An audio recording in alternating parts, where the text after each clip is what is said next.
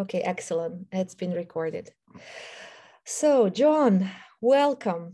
Dr. John Banmen. I'm very excited to have this conversation today. And I would like to start with you and a little bit of a story, your life story. If you had a couple of minutes to share kind of an executive summary about John Banmen, how you happen to be here now and your life trajectory journey, what would you share with us? That's a good question. All right. Let me try. First, I want to tell you, I was born in the Ukraine, and during the World War II. And so from the Ukraine, and I was in our family, we were outsiders. We were Mennonites, Dutch Mennonites that had settled in the Ukraine in the 1980s, the 1800s. And so we were there farming in the Ukraine. From there, I went to, during the war, I went to Poland, from Poland to Germany, and from Germany to Canada. I came to Canada at the age of 13. And by that time, I had talked to Dutch, and I had talked Polish, and I had been taught Russian, and I had been taught German. So my fifth language was English. So here I come into Canada with no money, poor as can be, and settle down and start going to school. And it started in grade 6, I think, at the time. And then I went to high school, and in high school, I discovered Plato, and I discovered Aristotle, and I discovered Sigmund Freud, and I got very fascinated with that. But it was very, very conflictual with my religion. So I heard that in India, they could put religion and philosophy together. That was very fascinating point, because that would have resolved my conflict between, will I stay with my religion or will I study philosophy and psychology? And so I decided that I would go to India, and I was in an ashram, in a Hindu ashram for 10 months, studying the yoga, the Advaita Vedanta, really, the basic philosophy of the Upanishads and the Rig Veda. And then I came home and continued my studies at university, and became a counselor first, high school counselor. Then I became in charge of all of the high school counseling in Manitoba, the province in Canada. And then finally I became, during that time, I met Virginia Satir. Okay, but before that, I had already got my doctorate.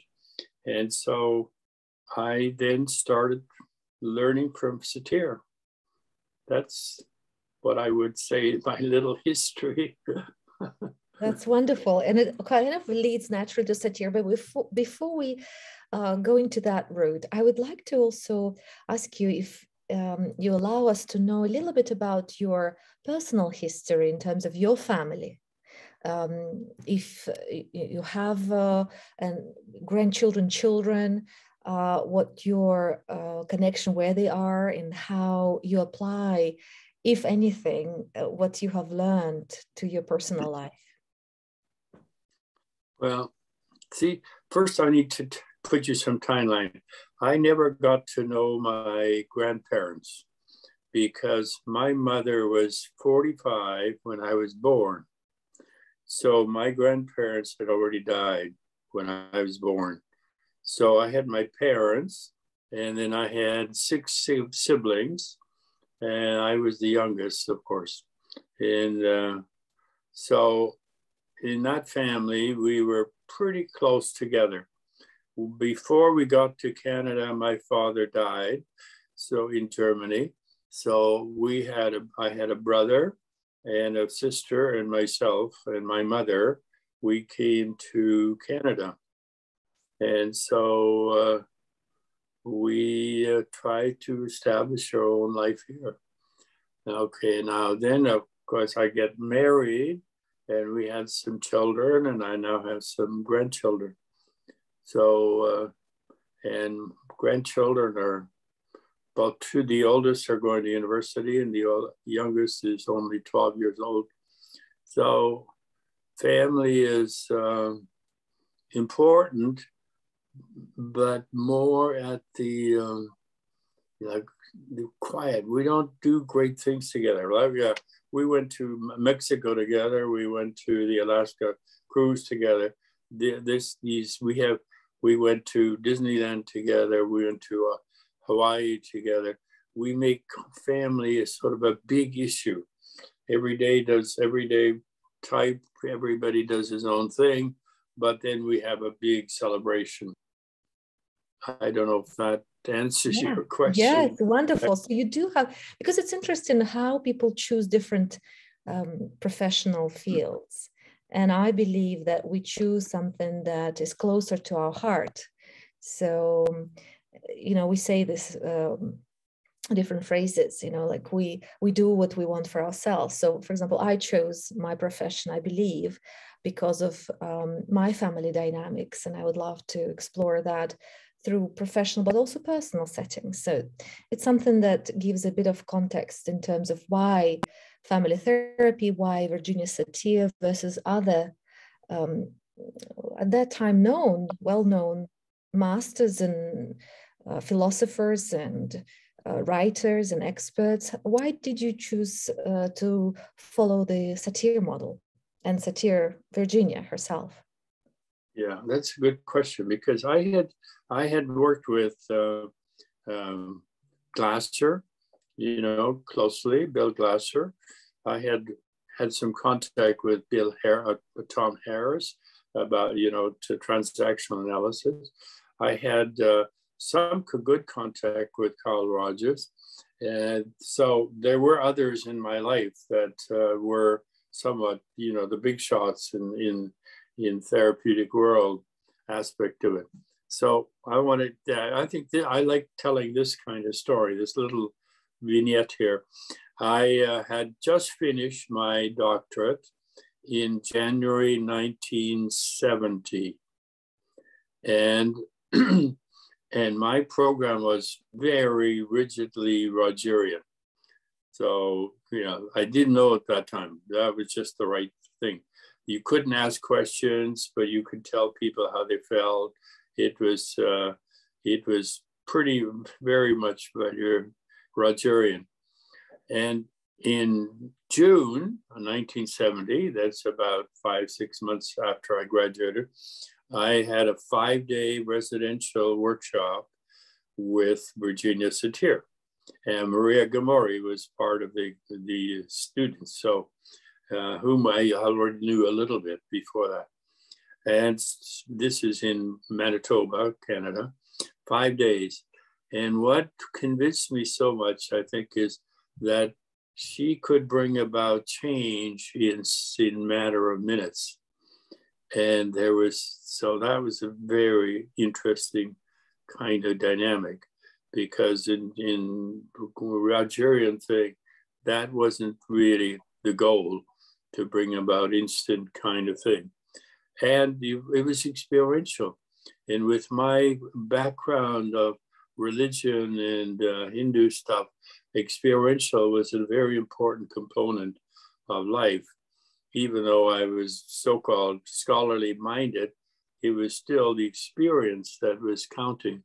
So I was blown away, I think. I was just blown away by her magic, we called it magic at the time, what she was doing. And we hit it off well. For some kind of reason, we bonded at an emotional level as well. And we promised we would work together at on a first meeting with her. Wow. And you worked indeed. I mean, I was just looking at the book that you authored together with Maria and Jane and Virginia. Tell us a little bit about that. That was 30 years ago, John. And 31 years ago. So tell us a little bit about your work with Virginia and the Satir model. Okay. Let me tell you a little bit how that happened, the background. Virginia Satir was doing month-long training programs in Colorado for at least 10 years, here 1981 to 1988. And she would have triads working together as part of the breakout room. Like now we have a breakout room, we would have breakout groups. She would take 90 people every year as her group of students. And then she would have 3 groups brought into groups of 30. And those 30 would each get a triad. And we, Maria Gomori and Jane Gerber and I became a triad. And Virginia had planned that each year, each summer, we would circulate. We would work with everybody because she said, you must work with everybody because if you can't, you have some unfinished business and you might as well use that as your way to grow. But when the second year came along, we decided, Jane was our star, not Maria, not John, but Jane. Jane was the leader of our triad for sure. And she decided, I think, I'm not letting go of these 2 after the first year. And so we became the permanent triad for these summer institutes. When she did a second level of training, we became the senior faculty for that. So that was the setting. So we would work together. Well, Maria and Jane are not necessarily great scholars, so they weren't thinking about writing a book, but I was. And so one Sunday morning, we were having lunch or brunch together, and I invited them, would they be willing to write a book with me about the Satir model? Well, Jane said yes, and Maria said no. Maria said, I've never written anything. I'm not going to have anything to do with it, but I'll help you. I'll help you. I want to stay involved, but I don't want to be the co-author of it. Well, she got hooked, very well hooked, and became very much the driving force of writing that book. So we would sit together and talk about it. And then I would go home and put it together. And then we'd talk about it. And then I would go home and put it together and so forth. And in the meantime, I would take the manuscripts to Virginia Satir. And I would say, okay, this is what we have here. And this is what we have here. So Virginia Satir saw the first 6 chapters out of 12. She had the book got published in 1991. So it was 3 years after she died. So we worked on the book together and published it, and there it was.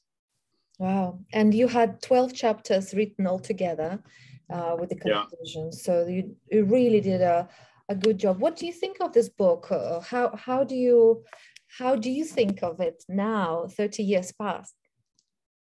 Well, I've been wanting to revise it many times, but both Jane and Maria said the Bible hadn't been revised. This book shouldn't be revised. It was a very bad comparison because Virginia Satir's books were revised. Conjoint Family Therapy has 3 editions. People Making has 2 editions. So we never got it revised. There were some things that I would definitely have changed almost immediately. One of them is family rules. How family rules get changed is much deeper than saying sometimes, maybe, maybe not. Kind of open it up for, not as a must, but I could. That is not a very good level of change. Change is much deeper than that. That would have been the first big thing I would have changed. But by now, a lot of other things have happened. I I wish we would have revised it and put in some more of the spiritual part, that she's talking about at the end of her New People Making, and some more of the quantum physics that she intuitively had, the neuroscience stuff that she had intuitively had. We now have the science base. It would be much more scientifically supported by what we know now that we didn't know then, but she somehow knew. So it's still, I still like it. I sometimes am surprised reading it, how we actually could have thought about those things. And anyway. Yes, I also like it. It's one of my favorite. And yeah, I wanted to ask you, I have two other books that I would like your opinion on. So Conjoined Family Therapy, the classical book that was very successful and shaped also the family therapy field. And your book, or edited by you, the Satir Transformational Systemic Therapy. Tell us a little bit about this and what is the difference, the main difference, and how are they sort of evolving into what's current been taught? Well, but conjoint means together. Remember, it was against the rule that you only saw one member of the family. And if you would see one member and I would see one member, we were not allowed to exchange notes. That was the psychoanalytical school of the day. So she wanted to do family therapy conjoint. That meant people would be there at the same time. And in the book, I think we talk about her meeting the first family, how it happened, how she, and they were going to charge her. Anyway, so from the beginning, the big initial thing that Satir did, and others did too, and they didn't seem to know each other, but for a while, they wanted to bring in the whole system, the whole family. So conjoined family therapy became the thrust, conjoined, kind of seeing the family together. At that time, when the conjoined family therapy book was published, she was working with Gregory Bateson, and Gregory Bateson and his group at the MRI, they were looking at communication. So it was very much of a communication model, how to communicate. And then it became more, later, it became more of a positive drive. So I sort of look at it, Satir started with communication and then went into, I don't want to look at pathology, so I will look at it as a human potential, human growth model. And then she said, okay, we can work more on change.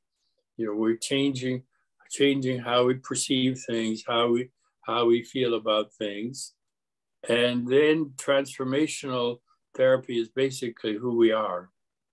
So, but she had the ability, it was always there, but I don't think we saw it. So it wasn't so much as we added something new, we discovered her depth and in terms of her idea of what life is all about. So it's more of a who am I, as part of that bottom of the iceberg. It became more a focus on who you are instead of just how you communicate or how you express yourself in an emotional, mental level. So it's to me, it's like we discovered more of what she taught than we initially saw. Mm-hmm. Long answer. We'll come back to this in a bit, but I also wanted to get your thoughts on another classic hit of all times, the New People Making. It's been translated into many languages. Actually, now I'm in Greece, and I saw a Greek version, and a lot of therapists who study currently, they know Virginia Satir from the translated into Greek book of hers. What do you think of this book? And if you were to just summarize what would that be? Let me tell you a story. First, Virginia Satir started her career in teaching. And she was a teacher in a class where there were many grades. So I think she was actually at one time a one room teacher, one room school in some place.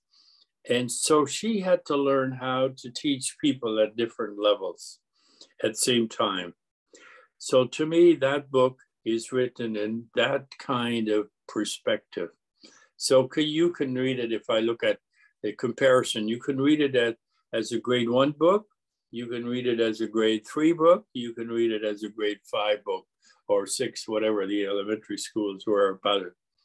And so I feel that anybody can get something out of that book, because whatever they're bringing, they can be met in the book. It is so cleverly done that I think some people even miss the idea that it is written in at least 3 different levels. So for me, that is one of the values of that book. That's why I feel so many people like it, because they tune in to the level of how they can understand the book. The other thing that would matter is if you look at the end of the chapter of the book, she has a whole chapter on spirituality. And that to me has been extremely, that wasn't in the original book. That has been a real good base for us to expand the spiritual aspect of her model. So I felt like reading that book, right? You are frozen. The connection is better. No. Can you hear me now? Yeah. You just froze. Okay. Oh, no problem. Okay. I was just going to say, this book, you're right. It is so well written, so easily understood by many people. Not necessarily in helping professions, but just people who are interested in improving their relationships and their families. But also it felt like Virginia was ahead of her time when she put the spiritual aspect, where there was no research on neuroscience, on quantum physics, on this sort of meta research on how things work spiritually. But she definitely looked at these perspectives of different perspectives. And what I appreciate about her is that she was a woman with no PhDs, right? Like she had no doctorate in a sense, but she had self-esteem so beautifully strong that her confidence was strong enough to go into the men's world of psychology, of psychiatry, of therapy, and put a stake onto the ground and say, this is how we should be doing communication, family, relationships. And I think a lot of people, even now, feel inspired by that kind of approach where there's no hierarchy, which was the sort of foundation for all relationships. And she looked at children, and that's what I would also like to talk to you about, in different kind of sense, because as a parent, I know the model, but I struggle sometimes to follow the seed model because the hierarchical model is so strong, and this piece of discipline, this piece of role taking, and making sure children listen to parents. And this is a big hot potato, currently in the parenting discussions. How do we follow this beautifully written model where we should look at every human being equal to the other, but at the same time allow the family to function and to be properly, set together to reach certain goals? And I know that Virginia had fostered children, but she didn't have her own children. What do you think of that piece? And what would be your advice? Well, okay. To me, it's like we're confusing two roles. One of them is who I am, and the one is my role. At the being level, we're equal. We're equal value. And at the role level, we're not. And what I find is people confused. They become the role. And when they've become their role. I'm the parent now, so I'm Haitoglou. I have a higher role than you. I forget the other role is that we're equal. And so I need to find people who can be both. I have treat me and my children and whoever else, the whole, all the cultural things, I treat them as equal value in my heart. This is equal value. But in my role as a parent, I have a different role. So we confuse role and being, and then we get into trouble. And I think Virginia Satir made this distinction that we are equal value. And then some people say, how do you mean you are equal value? Because they immediately go into the role part. Mm-hmm. So if I can stay with who I am at the more spiritual level, even not just the psychological level, but at the spiritual level, that we're the same, then I can play a different role and not get hooked up. I don't lose my identity of who I am in my role. Mm-hmm. Very, very fascinating. Very good point that you bring up, that we really want to know how to implement that. Mm-hmm. I think it's very interesting and fascinating as a topic currently, as we're most of us in individualistic societies, but some of us from the collectivist cultures, finding themselves now with sort of liberated ideas. Now, of course, we know we shouldn't punish our children, should not beat them, should not scold them, should not abuse them verbally or whatever. But there's a very few models that actually provide practical guidance on how to create safety, stability, and discipline as well for children in the way where the roles are separated from the self, but the self is full of self-esteem. I think the Satir's model is one of the very few that actually is true to that concept. And I wanted to talk a little bit about just a couple more books. If I could get your also feedback about Michelle Baldwin, Step by Step Satir, A Guide to Creating Change in Families, and also the Satir Process by Sharon Lush, the small book, easy to implement for therapists and counselors. What are your thoughts? Well, if you look at Step by Step, my name is actually mentioned in the acknowledgements there. So I was around when that book was being finalized for publication aspect of it. And remember that was a time when we wanted to be very much on the positive side.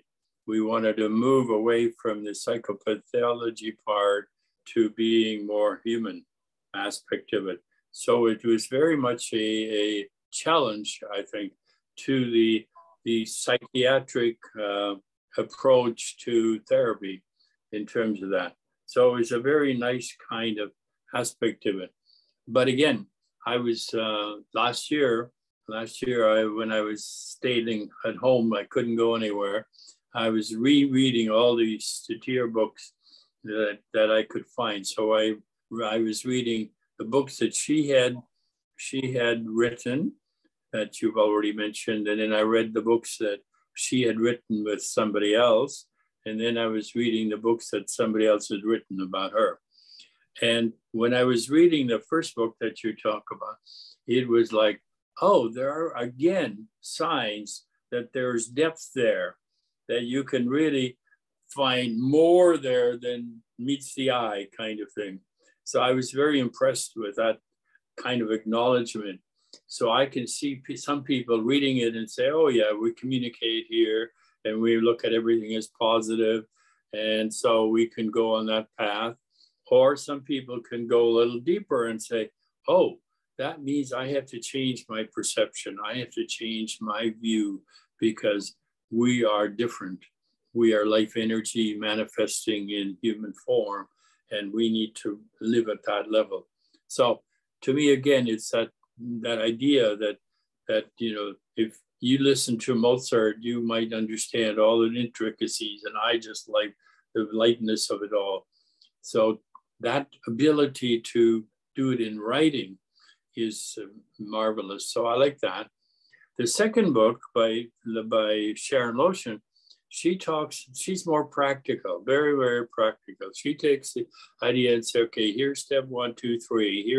Here's the idea. She takes the high level or deep level of thinking and puts it into a skill kind of thing. So once you have that experience of who you are, and you are in this spiritual kind of phase, and now you want to go and apply it, then Sharon's books would be very, very good. But if you don't hear that spiritual part, then some people might take it so simple, like a technique like NLP or so. So I feel that people need to know that she's coming, that Sharon has that vision, that experience, and she comes from that deep level, but she makes it very practical. So pretty good. Yes, practical skills for therapists, indeed. So that I also, I agree, this is a good base for a technical, skill-based process that sometimes therapists need, just like a protocol, you know, and maybe it's not the first book to start with. It's good to have a few with a broader context. And it's interesting that you said about step-by-step being more what we now have a field called solution-focused therapy, right? That is very much positive-oriented, and the whole psychology field, positive psychology, now embraced, I think, what Satir had alluded to, and how to move towards the future, looking at the present moment and capitalizing on the past, more like reframing, rephrasing, you know, miracle questions. But it's almost like there's a fusion of different fields. There's an Adlerian process of family sort of piece that they were seen together rather than separately, and a family reconstruction process. Actually, I have a couple of books on the family reconstruction. I wanted to ask you your opinion. There's also Narin's book on family reconstruction. That's been a very popular process, and not a lot is written currently these days about it. But there's an interesting sort of direction that now moving away from pathology and towards the possibilities, coaching, and now we just got the program of Satir coaching, also moving towards that possibility rather than pathology. And generally NLP and broader coaching, I think, sit on that foundation that Satir had laid out for with NLP, with help of John Grinder and Richard Bandler. But I would love to hear your thoughts about the future of Satir, as well as that sort of a fusion of different approaches, Adlerian, solution-focused, maybe also emotion-focused that Dr. Sue Johnson is now taking the lead on, and IFS, the Internally Family Systems by Richard Schwartz, and Bert Hellinger's Family Constellations. They're all sort of coming to the surface from the depths of Satir work, and some credit her work, some don't, but I would love to hear your thoughts about this different facets of Virginia and moving forward. Where do you see that? Okay, let me go to another level and then come back to it. I went to India and taught family therapy Satir, and they said, Satir must have been a Hindu. She just got to be a Hindu kind of thing. Then I went to Thailand, and I was there for quite a while, many years. And they said she must have been a Buddhist kind of aspect. I was invited to go to some Islamic countries, Malaysia, for instance, and they say, oh, no, she could have been a Muslim kind of thing. So what does that say to me? And then, I think you'll see the connection. What she says, she's beyond these specific kind of aspect of it. She's higher than, she incorporates all of them. She's beyond it. When I look at all these people that you're talking about, they all have a piece of it. They all have a piece of it. And when you look underneath it, or you want to go beyond it, you might have to use Satir, because Satir covers the whole umbrella of what they're talking about, maybe even better than they do. But they take one branch and they make it into the whole tree, and people like that. So they have that they can have a handle on it. But on the long run, we're going to have a higher aspect of it. So it's like, instead of we want to have a new compound in chemistry. We want to build a new kind of creation out of it. So I think what somebody, like maybe you, will take it, and you will take the whole thing and say, now look, we will incorporate all you're having, but we will integrate it and it will be a new form. Yes, I already started looking into it, but we'll have another conversation about that in the future. What are your thoughts about Virginia sort of legacy, but moving forward?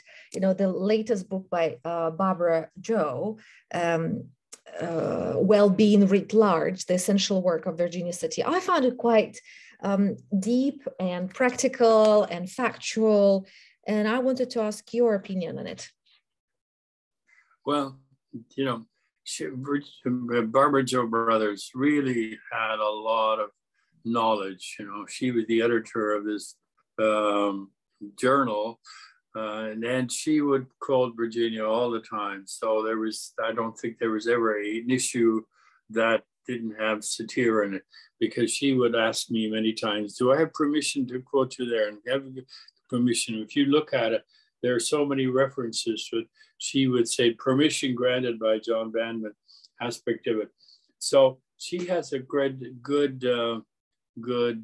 understanding, the psychological understanding of Satir. So I really like that. And she quotes her more than most people do. She really verbatim quotes her in terms of that.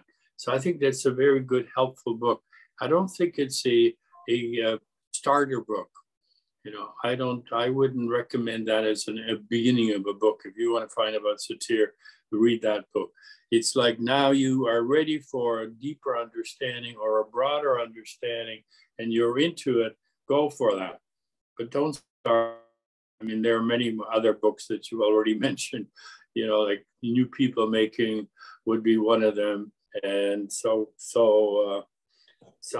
I'm glad she did it. She put a lot of time in it, and she has a lot of knowledge about it, and we're lucky to have it, but not as a beginning book. Yes, for me. I agree. And there's also a couple of more practical books, like the Satir Approach to Communication. We talked about that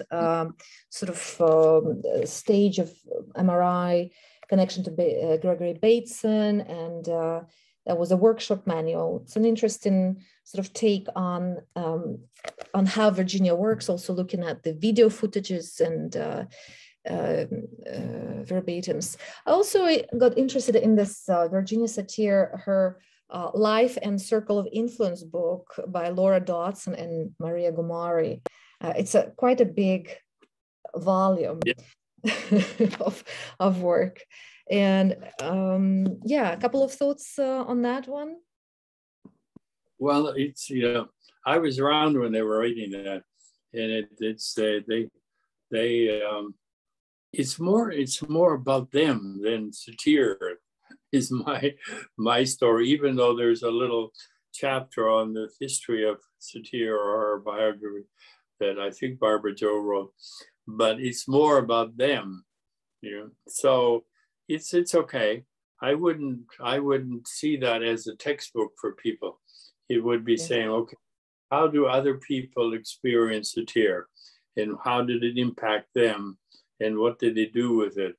So it's a little nice little personal exposure of how they applied it and what it meant to them and so forth.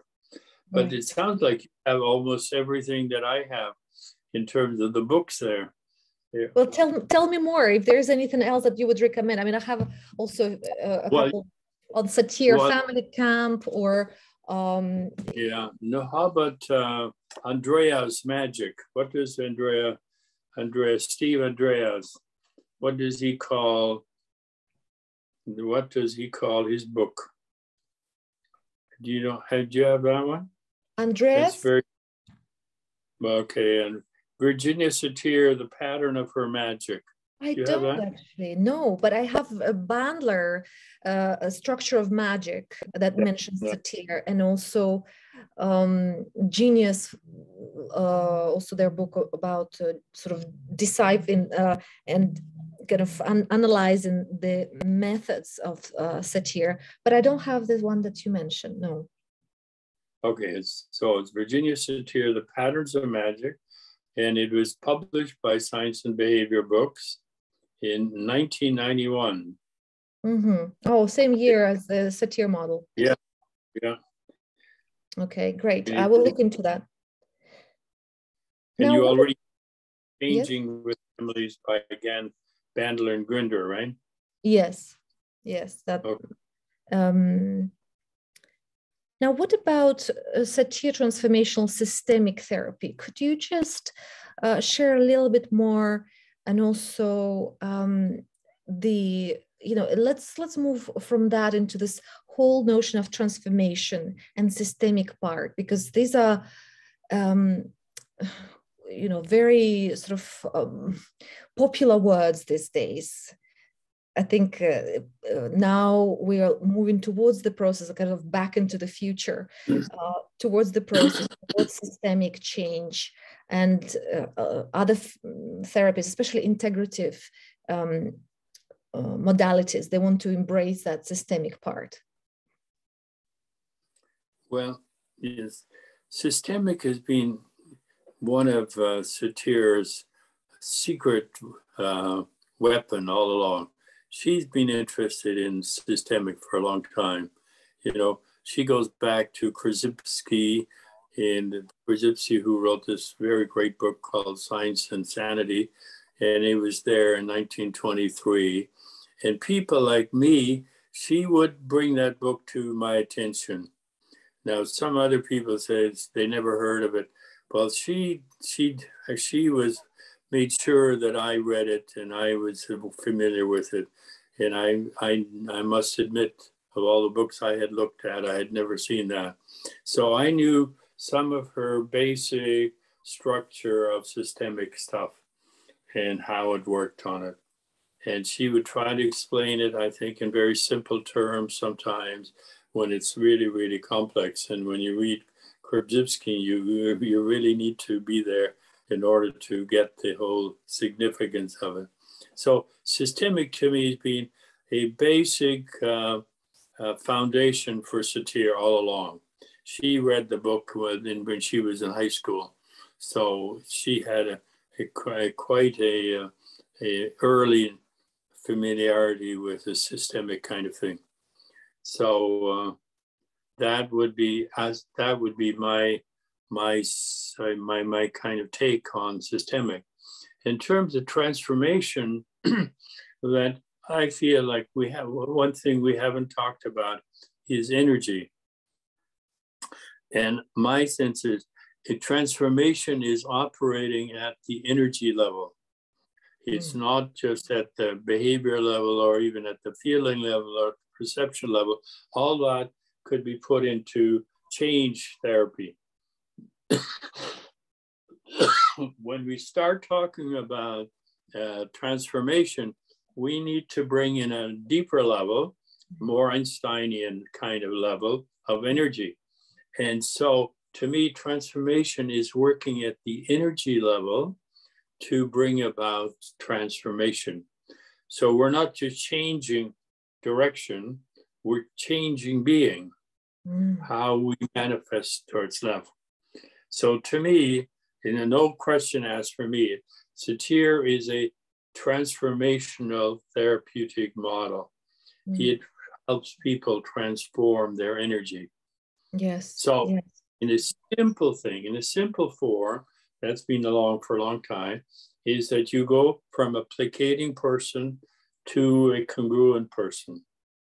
Well, when you look at that as a goal, that really requires some transformation, because that means you have to transform in energy. And most things are on a continuum. So it's not like you're a blamer today and you're congruent there. There's a continuum aspect of it.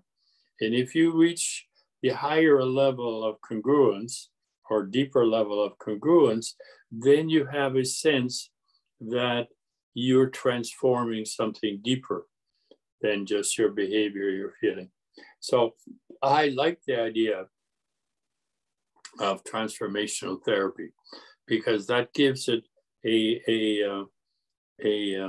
base that isn't very often talked about or even recognized, that it's so deep.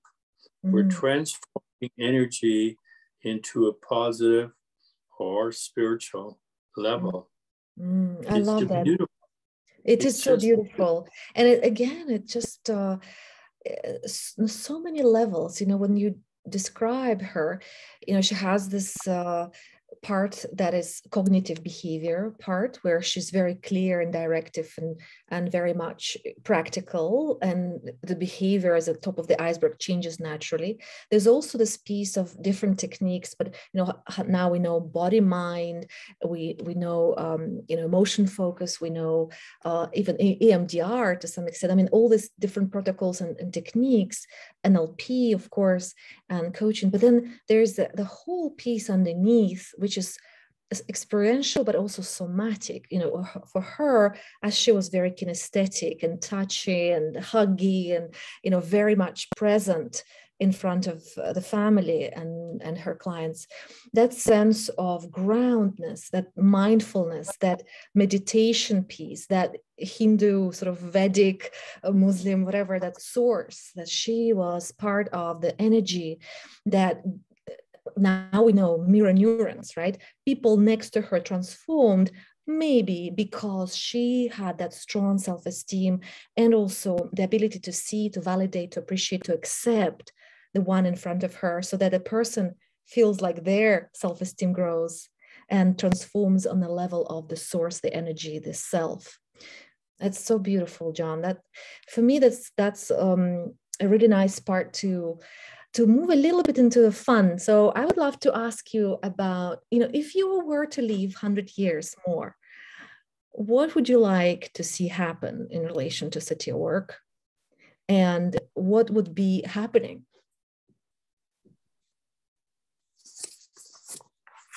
Well, okay, maybe I will answer it from the present first.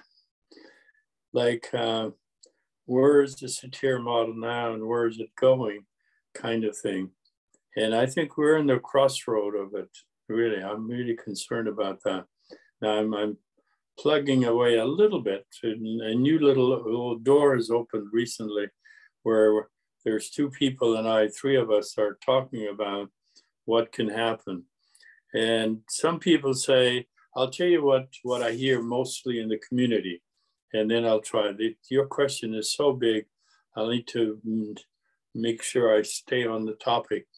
When most people say we could continue to appreciate what we were given by Virginia Satir and just keep her gifts play themselves out. It just okay. Let it fade into history. So when I talk to other professionals who aren't necessarily Satir people, they say, okay, let it just go, let it just go. It's in history. She will remember it in history. There will be a little mention there, but just let it go.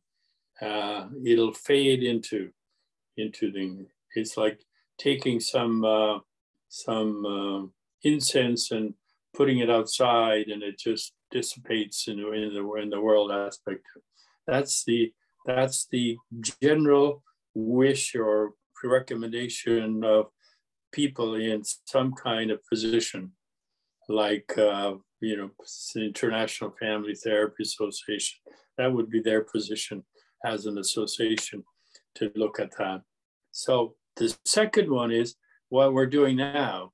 We're having a global network, and we're getting get-togethers, and we have people learn it in some simple kind of way or difficult way anyway, and we can stay that way. So we're just one of many, many, many kind of thing.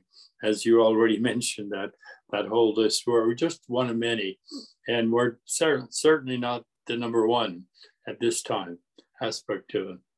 So then what we could do, and that's the third choice, that we could say, okay, we're going to now take it and move the whole Satir model into the present. We can now show Satir how it's supported by quantum physics. We can now show how it's supported by neuroscience. We can now support it by energy level. That we would take some buddies would take the whole model and raise it to a higher level so that we could become the centerpiece of therapy. I want to tell you a little story. I was listening to the psychotherapists conference, the evolution of psychotherapy last December, and they were talking about what's happening, what's coming ahead. And what's coming ahead, well, and don't fall off the chair, what's coming ahead is the new wave. The new wave is going to be process. Okay. So for me, that's a big joke, because now somebody has discovered that something we should have in our whole therapy should be process. Well, if Satir isn't process, it isn't, there's nothing there, right? I mean, experiential process are one of her core concepts of it. And now these people at the university, of course, they were advocating that we're coming into a new wave of therapy called process. Okay, so when you're saying, where is it going? Where do I see it in 100 years or even less than that? I could see it that if we build our team together and we say, okay, we're going to be the futuristic Satir people. We're not just taking what she said, we're going to bring it into the central stage and put it into the present time frame in the quantum power, the quantum field power, and therefore become the integrator of so many of the things. So what other people will do, they will just provide a technique kind of thing. So they will provide, like NLP, they could provide some in it, but it would be all under the umbrella of what we could call Satir process model. Powerful. Wow. my bulbs of thoughts got lit. I was like, oh, that's interesting. That's the future is sort of already happened, and it's interesting. It's like a fashion coming back. People return in some form and shape, but that's circle or spiral, maybe spiral tendency, which isn't about expansion and contraction. It's part of our universality. So maybe that's what's happening. That's powerful. Now, in the interest of time, I wanted to ask you a personal question to sum this up. If you were to describe your life journey in 5 words, what would these words be?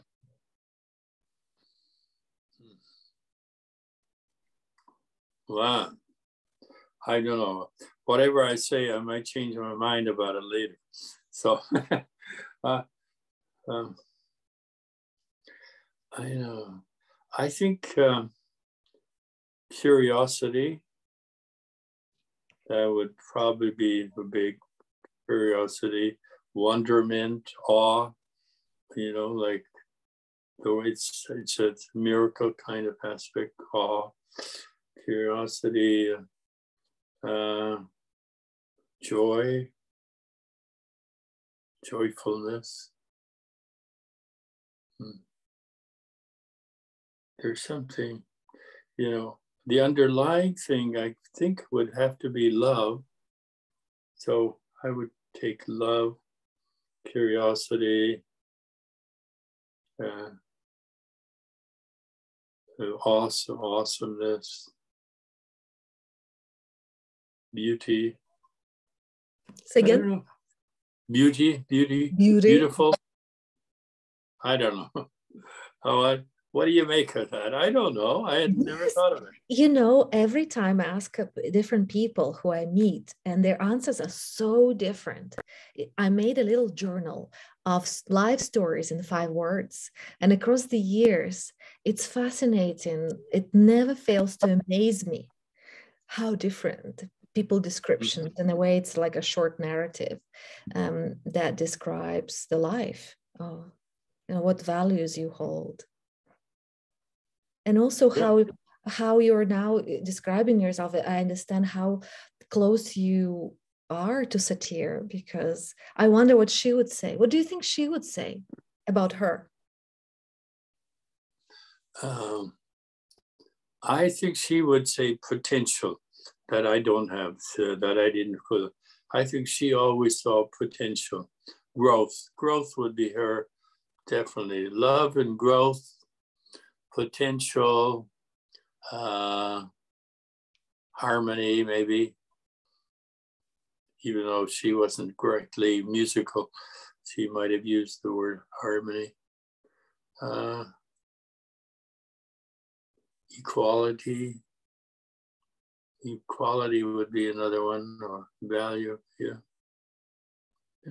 Interesting thought. Beautiful, beautiful. Any other closing thoughts would like to share with those people who are watching this video and hearing to this dialogue, a fascinating discussion on your life, Satir, and the future of possibly Satir process model?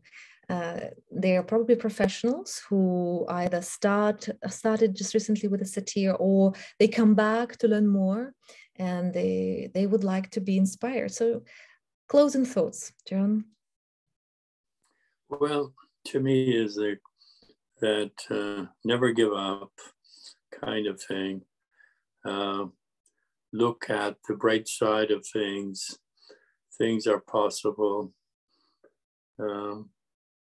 You deserve a better life, and it's up to you to create it, that you have the ability to create your own happiness, and that we're going to survive.